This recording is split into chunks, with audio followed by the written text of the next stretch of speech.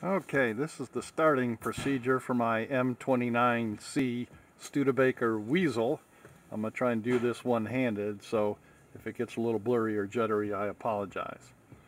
So the first thing I'm going to do is open this is how you check the oil. You raise this latch and the oil dipstick tube is in there, but it's also a way to get to the accelerator cable and the carburetor linkage. So I'm going to do that so that I don't have to climb inside and try and start it. This is the master electrical engage and disengage switch. So you pull this out and engage that. That now allows current to flow through the Weasel. I'm going to turn on this one happens to have an electric fuel pump. I'm going to turn on the fuel pump. Hopefully we hear it going.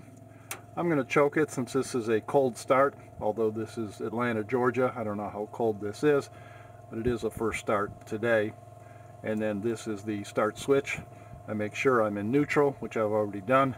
I'm going to engage the switch, and then I may have to switch hands with the camera and grab that carburetor linkage to give it some gas. Basically all I'm doing is pumping the gas pedal, but I'm doing it from up here.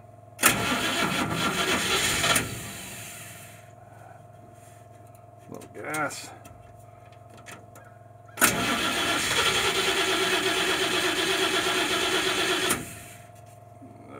Okay, may have to set the camera down, but here we go.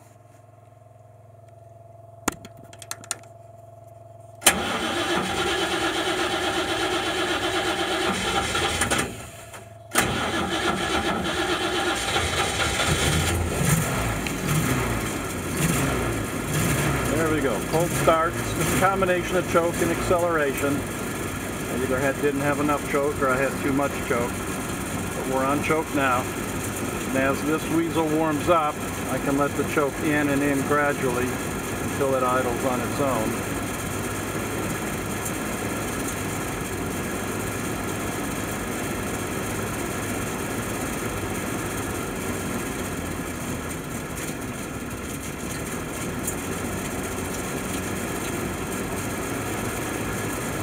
I'm going to leave it about there for now until it warms up.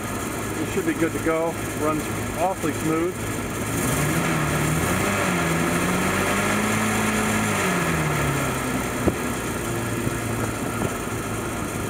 And then to turn off the Weasel,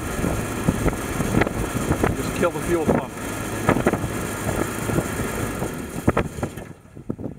And there we go. Hopefully if I wanted to start it again, I'd turn the fuel pump back on.